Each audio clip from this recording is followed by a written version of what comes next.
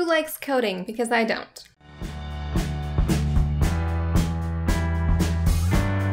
Today we're finally talking about creating a website, an author website with Wix. I said I would do this video like probably 2 months ago, and here it is at last. This video is not sponsored, by the way. I use and pay for Wix myself, and I always have, but if you would like to sign up to use Wix, I do have an affiliate code linked down below. It doesn't cost you anything extra, it just helps support this channel. First, I wanted to talk about my own website journey really quick. I briefly used WordPress, a free WordPress website, until I switched to a self-hosted website with Bluehost. I did enjoy those options, except for the fact that I did not like the coding aspect of it. And any time I wanted to do any little personalization or change that I wanted to make, I had to do a bunch of research to figure it out. It wasn't a quick thing. I think about 1.5 years, maybe 2 years ago, I switched to Wix, and I have loved it. Everything is super easy to click and drag. I'm sure you've seen some of the ads before YouTube videos. It's just so much easier to use, it's ridiculous. Who wants to spend hours figuring out how to code?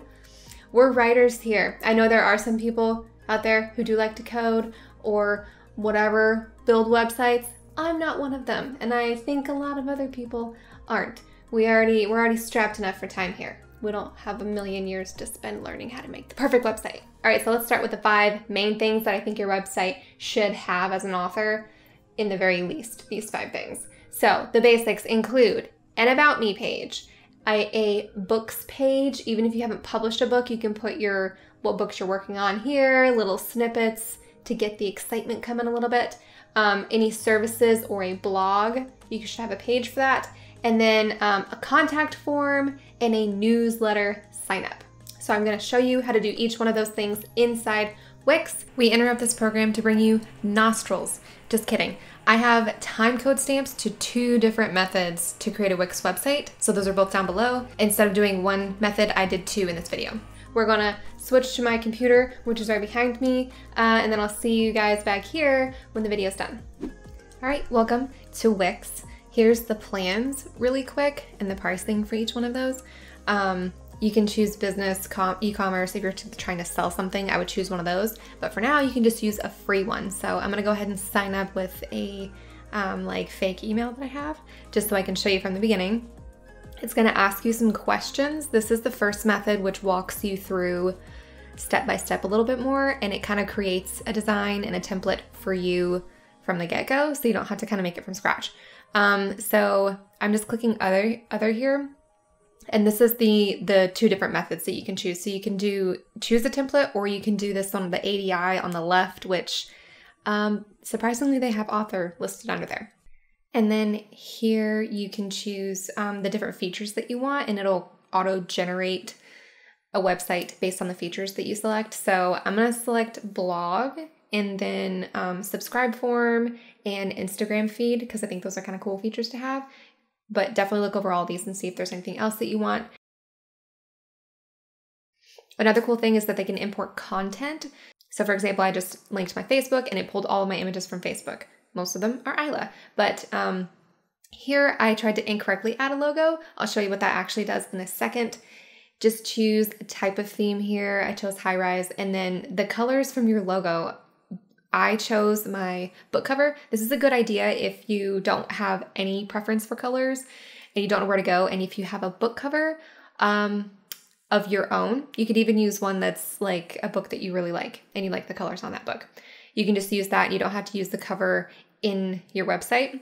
So here we're just going to choose a website to design or like a theme that we like, I guess. And then now it's basically just time to play around with it. Scroll down. Look at everything. This layout is totally different from the second method, but as you can see already, this site has the contact, the subscribe form, and it has the blog set up for you.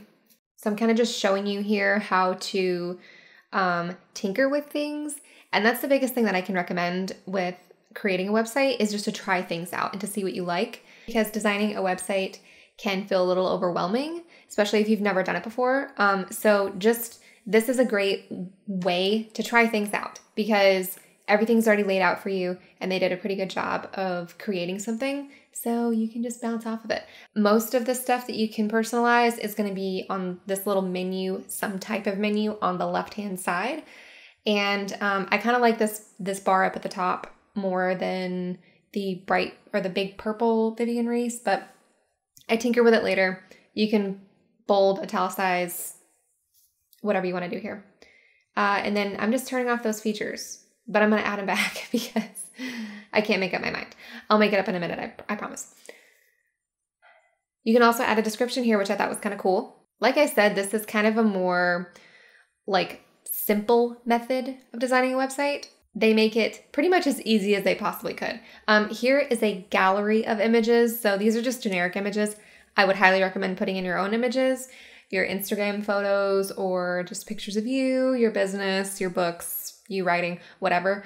And you can search a lot of, Wix has a lot of media of their own that you can use. So just choose whatever you want. I just rearranged it. You can obviously rearrange them if you want to as well. So another thing that you can do is you can change the opacity. So if you want to have like a certain theme or whatever to your website, you can have all of your images, like your generic images, be, sort of grayed out. You can choose a background color so it matches your theme. I don't know what this thing is doing over here on the left. It's just scrolling indefinitely. And then obviously you can replace the image, do whatever you want. I'm just going to delete it because it's taking up a lot of space and I don't think it's useful for anything. And then I'm going to delete this quote too because I don't need it. Whatever. I'm just showing you how to delete stuff. That is your book page. Obviously, you would want to personalize that and edit it how you want. Wix is really awesome because they make it super easy to connect your social media platforms. So this is supposed to be your Instagram feed. I'm going to go ahead and connect my Instagram feed, even though this is just a test. I end up connecting my feed, I feel like, to a lot of websites. And then here's your contact form. Down below, you can obviously personalize this as well. I feel like I'm going to say personalize a million times. But I'm going to turn the map off because most of us are online and we don't need a map. And then you can tinker with information people need to give to contact you. Here's your little blog post reel, I guess, that shows your most recent blog post. It's not actually your blog. We'll get to that in a minute. And then your subscribe form down here is actually in the footer.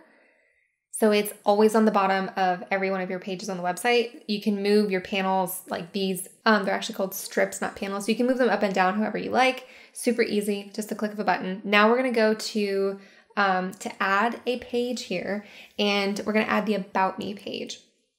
And you can choose from any one of these. They lay it out, make it super simple. And like I said, the subscribe form is down at the bottom because it's part of your footer. I'm going to delete this button. I don't know why we need that. And then here you can add another strip or a section. I guess this one calls it sections for some weird reason. It's usually called a strip. But I'm just going to add a generic text block here, and then you can choose the design or the theme that you want for this. Edit it however you want. Talk about yourself, your story. And then I think the font is really small, so I kind of kicked up the font size just a smidge, which I'm actually going to do this for the whole theme in a minute, and I'll show you how to do that. So let's go back to the home screen. Like I said, I noticed that all of the font was teeny, teeny, tiny, so we're just going to customize that. Ooh, first up, the menu. You can have your menu disappear at the top, or you can have it stay static at the top. I kind of like it static. I don't think I do that on my own website, and then I'm just tinkering with colors here. I actually like that purple with the white. Bumping up that font size because I don't know why it's so small. All right, and then your menu bar up here. You can do a lot of things with your menu bar.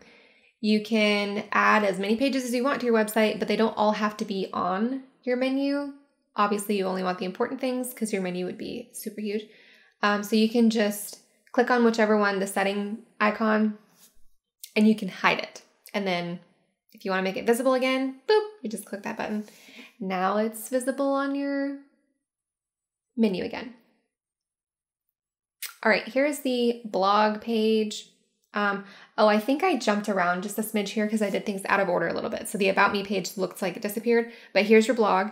This is how you're gonna create new posts, edit your posts. This is like your blog central. You can add pictures and just like any other normal blog platform. So pretty basic, simple. If you click on that block with the actual posts, you can edit how you want them displayed and everything. But I'm gonna add a books page now. So I kind of scrolled through these and I just picked one just to kind of show you how it works. And we're gonna edit this. Now, for this particular theme, I would have had to edit my image because as you can see, it does not fit in here.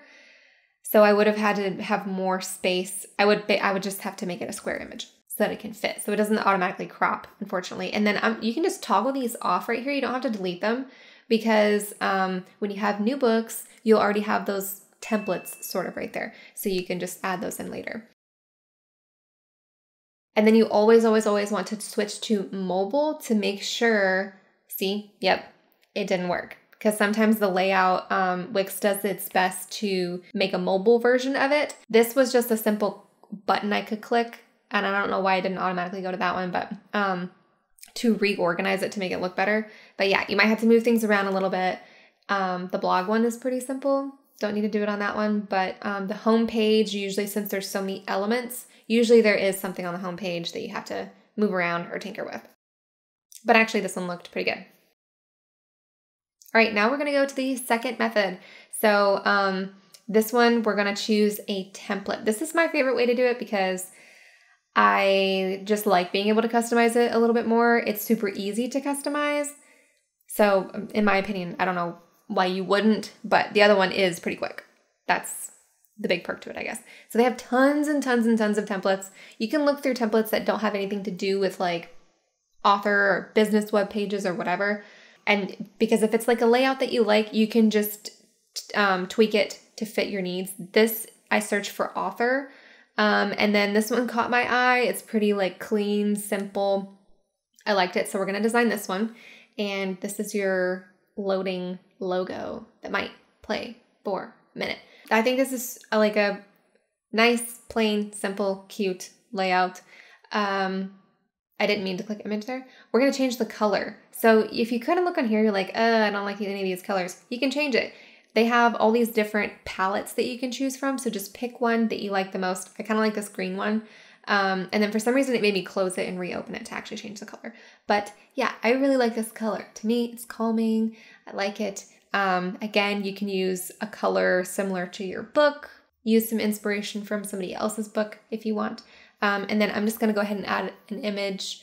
I probably should have added one that was square and not with a circle cut out, but you know, whatever. And then you can say whatever you want here. You obviously want to edit all of these things to make it applicable to you. So don't leave the generic name or whatever at the top because people might be a little confused. And then this one is actually, this button is anchored to something on the main page. So when they click that, it's gonna scroll all the way down your main page. But here I'm just kind of going through, again, like I said, you can customize this. I don't really know what other services you could have, but if you have them.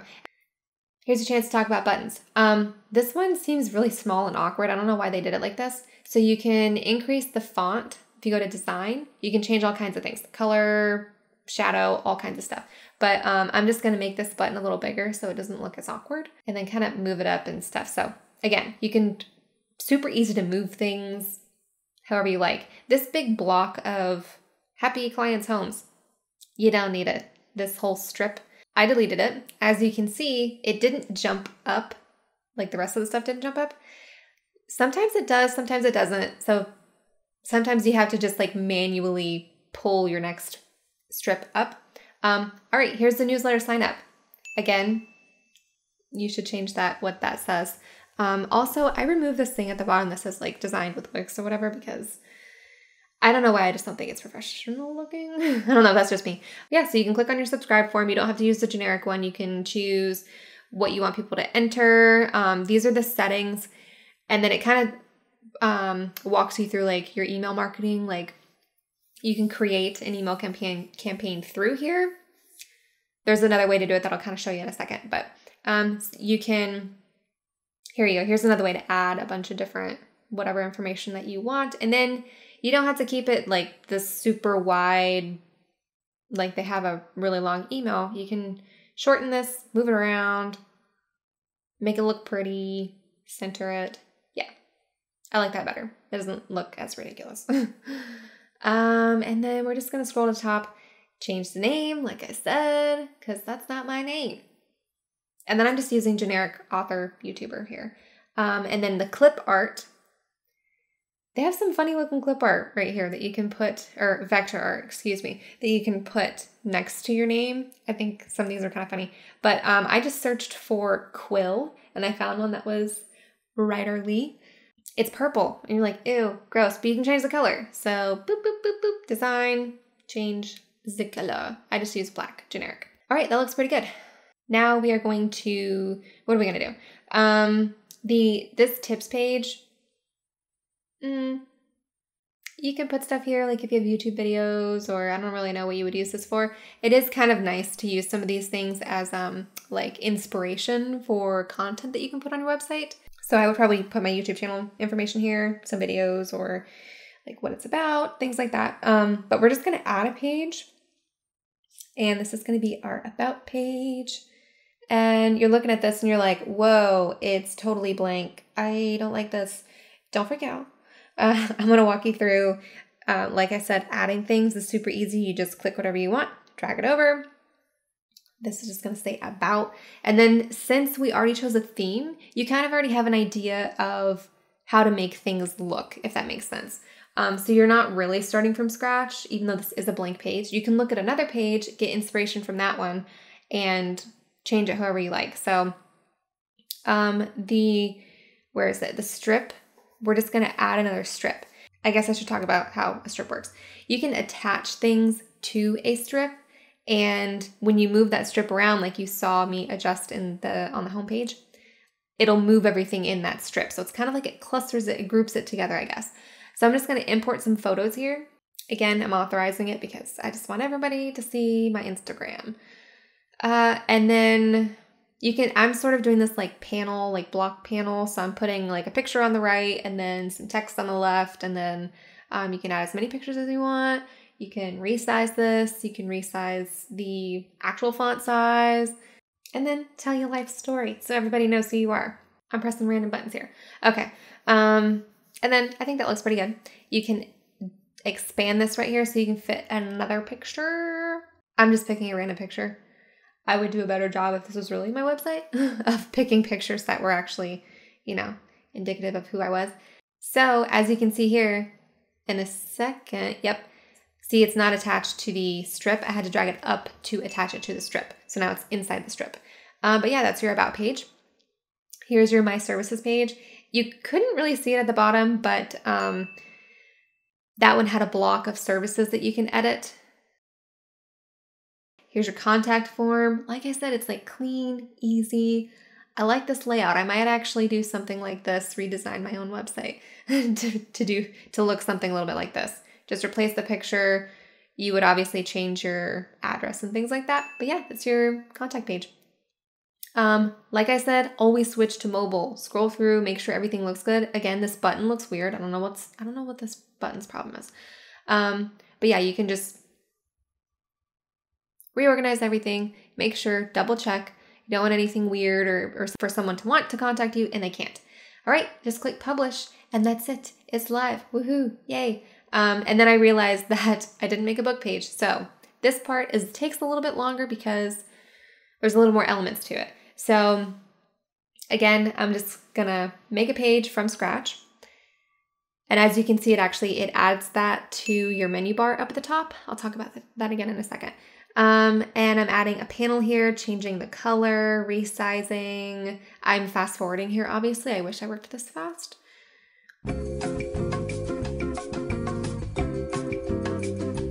And then I'm just gonna add something that has columns. It says services, but you can add whatever you want here. So, because I want it displayed on 2 columns.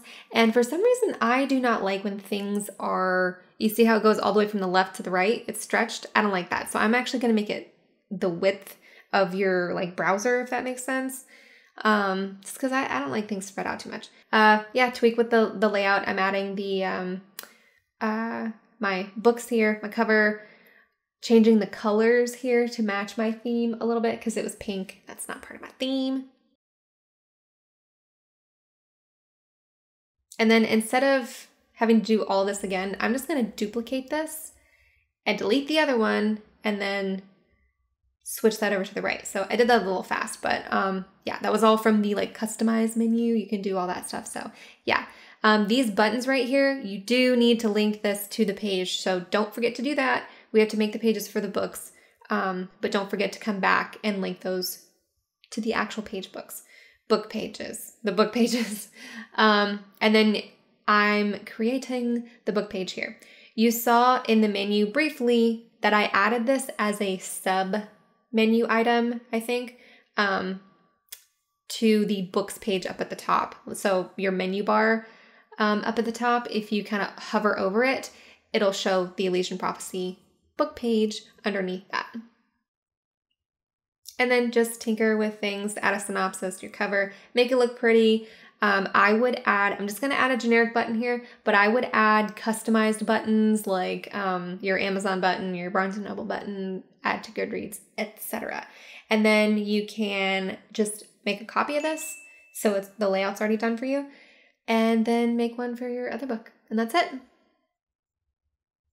And really quickly here, I wanted to, so that's part of making a website. This is the free website, but you can come in here and they'll walk you through how to set everything up. So your SEO, how to make sure, you know, like your, you know how websites, if you go on Google, they'll have like their menus almost. So it'll say the website name and then it'll have different like pages. You can customize all of that. It's really nice. It walks you through it. It feels like rocket science. Actually, no rocket science, but this can get a little out of hand and confusing, and especially if it's not something that you're interested in. So, and then you can do all your email marketing. Like I said, you can do it right here. You can create a whole campaign, and that's it. A couple things really quick in terms of pricing. If you self-host, usually you get, I think like with the basic plans or whatever tier you decide to go to, usually you get like 5 websites that you can put under, that you can like host all at once and it's all paid for, those 5. With Wix, you pay per site. So if you do plan to have like 5 websites, a self-hosted option might be your best bet. If you only plan on having 1 or 2 websites like me, and you're most authors here, Wix is gonna be comparable in price or cheaper, and it's gonna be way easier to use. Time is money, so even if it is just a little bit more money, it's so much easier to use, it's ridiculous. All right, I hope that was all helpful. I hope you're ready to tackle your author website. I hope this alleviates some stress behind it. But if you would like somebody to create an author website for you, just contact me. I'll leave my email listed down below. Just let me know if you're interested, and then we can talk packages and different things that we have going. Feel free to check out the Happy Writing community over on Patreon. There's bonus content there. I have all kinds of stuff planned, some exciting things. You get sneak peeks. You get to be among the absolute first to read any snippets of my upcoming works, which, oh my gosh, I'm so excited to dive back into writing. We just have all the house stuff still going. But you can take a peek there, browse the tiers, you can look through posts, you can look at the titles of the posts. You might not be able to read them, but you can still see the titles to see if it's something that you're interested in. If you ever have a suggestion for another video, just let me know in the comments down below. These videos are made for you, so I wanna make sure it's content that you guys want and that is helpful for you. All right, I will see you guys next week for another video. I'll be talking about Scrivener and announcing kind of the September series I have planned next week. So I'm actually gonna have 2 videos out next week. I will see you guys then. Happy writing.